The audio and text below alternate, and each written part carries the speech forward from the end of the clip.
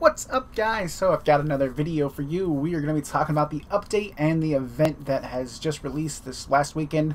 I was going to make this video last night, but if you saw my junk stream, yeah, we just got drunk, and after I ended the stream, went immediately to bed. So did not have any time to make this video, but it's early morning now, and let's do it. So to keep the event simple, just go to event.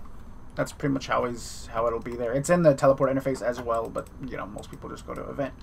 The event itself is pretty simple. You just need to find Ash's Pokemon cards. So if you talk to him, he kind of explains that a little bit. But all you really need to do is get some combat gear and come down here and kill Jokers. They're pretty easy to kill, even with like fresh stats. Obviously, fresh stats will be a little bit harder than, you know, an account like this. But they do have a drops. So let me show you what the drops are. Monster. Go over there. So they have these drops right here, which some of the interesting things would be Runite Bolts, Half Keys, Wrath Runes. They have the Pokemon cards on their table, clues, and then they now drop Noted Herbs. This is the day after the event, and there was also a mini patch. I'll talk about that towards the end of this video, but, you know, just if you were playing yesterday and that surprised you, now, you know, I'll explain it. So you have all these drops, and then they also have access to a secondary table. So there's nothing that shows you the secondary table, but I'll show you now.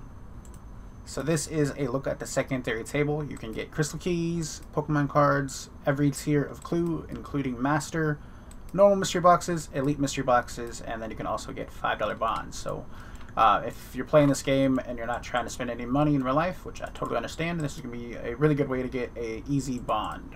I've already gotten one myself, and a handful of other people have already gotten some. There will be other ways, permanent ways in the future, but since this event is only temporary, this is currently the temporary way to get one.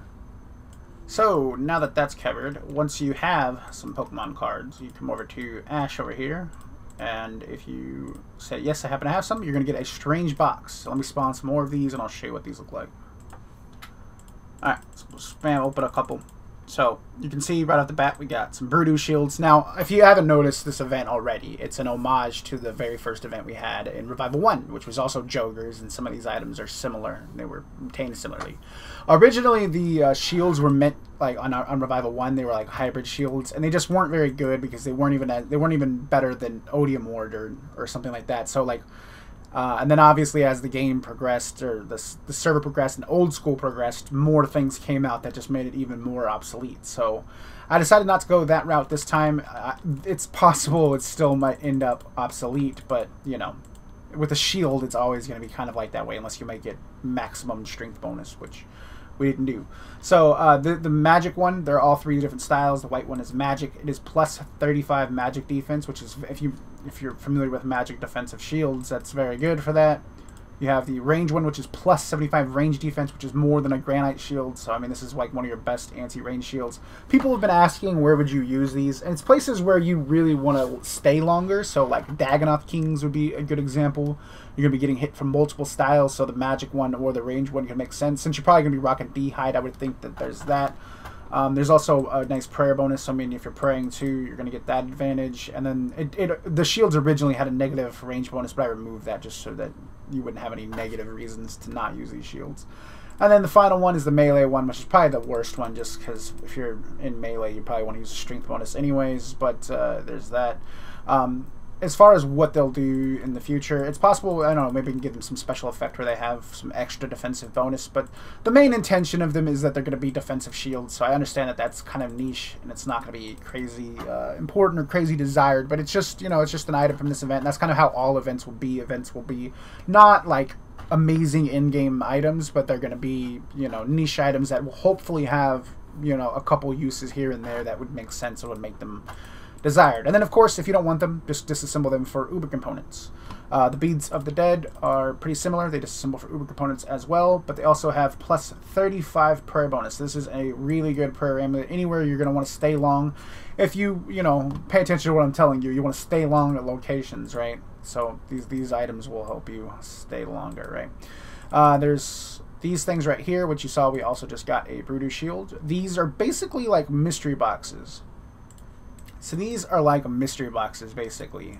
They have a lot of the junk items removed. And I know I said junk items, and we just got like 4 back-to-back junk items. So when I mean junk items, I mean those cosmetic items like the cow stuff, the bomber jackets, the Menafite, that stuff that's purely cosmetic, and even most of it doesn't even disassemble at the moment.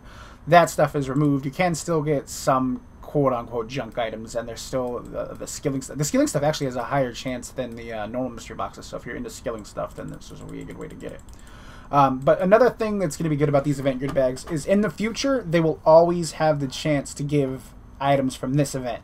So one of the issues we had in Revival 1 is all old event stuff was unobtainable in future events. And we weren't really trying to make anything discontinued. Most of it was untradeable anyways, and most of it was cosmetics like pets and stuff like that. So you know, it didn't really matter in that regard. So now with these event goodie bags, every single event moving forward, these will be a potential reward from them, and you'll have the chance to get all the Brutus shields again, the Beads of the Dead, as well as the pet. There is a pet. Let's see if we can get it. Nope, no pet. Rip.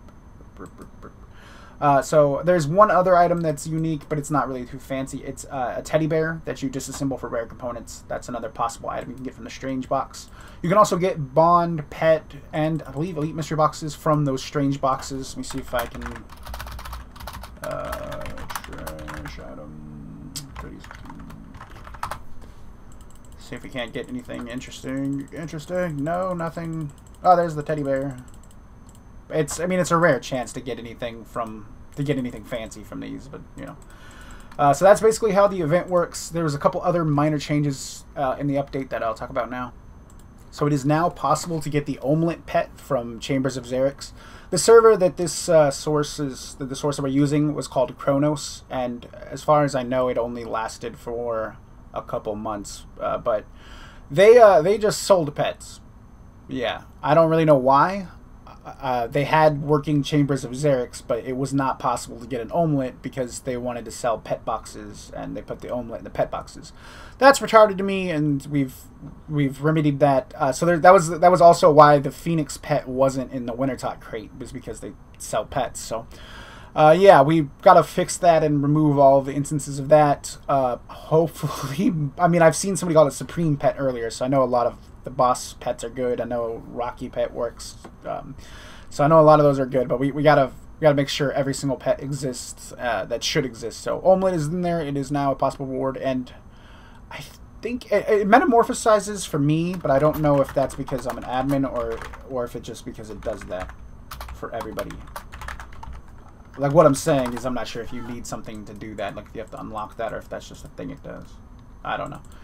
But that's added as a possibility now. Also, the chance of rare items from Chambers of Xerix has been increased. Really trying to get raids at a rate where it's comfortable. I think the people who have done raids, I know of somebody who's done like 150 plus raids and has gotten like 4 loots, but they're all the exact same loots. Like I think he's gotten like 3 duplicates. I don't know. He hasn't been very lucky with it, and when he is lucky, it's very unlucky.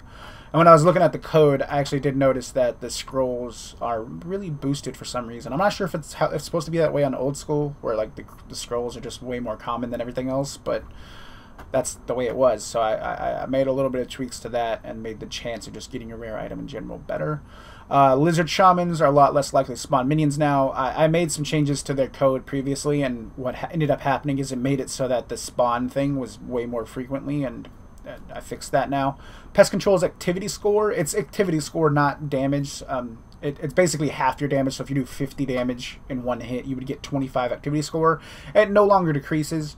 That does kind of make it so you can AFK, but if you've done Pest Control on the server, you can't really afford to AFK. You got to help out, or just the entire team isn't going to get points. You're not going to get points anyways, right? So might as well help out. And then I've also made it so you only need one person to do Pest Control. It's going to be really tough to do, but if you want to do it, it's now only requires one person. A Tool Leprechaun was added to the Hesidious farming patch, and then Ruby donators got some buffs in this update. If you go to DZ, you have this NPC, and you can only use her if you're a Ruby donator, which is $100. So if you talk to her, she has this nice option where you can change your home location to the donator zone. So you can change your home and respawn location. If you make it this way, you'll teleport here, and then if you die, you'll end up here, and then there's a coffin over there. You can see it. So that's nice. Obviously, the home location, like, you know, this is going to be a lot better, especially once the healer is improved and he can, you know, give you a little bit more healing, so to speak, so to say. And then she also has a shop that is only available to $100 donators once again. Only has 4 items at the moment. These 2 right here are new in the update that was added today. But, yeah, so, you know, just slowly trying to, you know, this is basically the only thing that donators got in this update. I want to make sure donators get something every single update. That there's always some improvements, some buffs, something you guys get. And then I'll just talk about a couple of the event changes that were added in today. Jokers now give Slayer experience when you kill them. It's just a little bit of Slayer experience. It is double experience right now. It's double experience weekend. So I don't know if I mentioned that, but double experience weekend all weekend long. We're going to end it Tuesday since the event was a little bit delayed. I'm going to give you guys extra time. So Tuesdays when the double experience will actually end. But yeah, if you want to get some free Slayer experience without needing a task, go kill some Jokers. And then I reduced and changed the rates of some of the items. The Elite Mystery Box, since it's more value than the Bond, I decided to make the Elite Mystery Box more rare than the $5 Bond. It made sense. And since I was making that more rare, I wasn't really trying to nerf the event, really. Like, I mean, it probably, you know, a little bit, but not, like, really. So I buffed the Bond rate just to make that a little bit better. So now you're a little bit more likely to get the Bond, but less likely to get the Elite Mystery Box. Hopefully that'll balance out a little bit better. And then, as I mentioned, the herbs drops are now noted. It kind of cluttered the floor. Most people didn't loot them, and it was annoying. So I just kind of felt like, all right, well, if no one's going to loot them anyways and it's going to clutter the floor, I might as well make it more manageable. That's kind of a thing I learned in Revival 1, and I should have learned for this.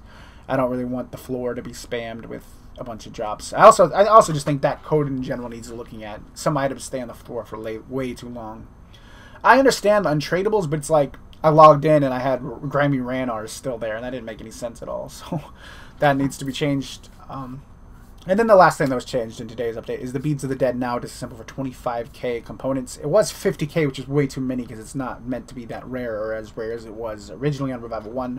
So it's been changed to 25k, but it is a flat guaranteed 25k, so at least there's that. That's going to end it for the video. Thanks for watching. Hope you guys enjoyed. There are going to be some more changes to the event, more things coming, more expansions and stuff like that. So stay tuned next week, next update.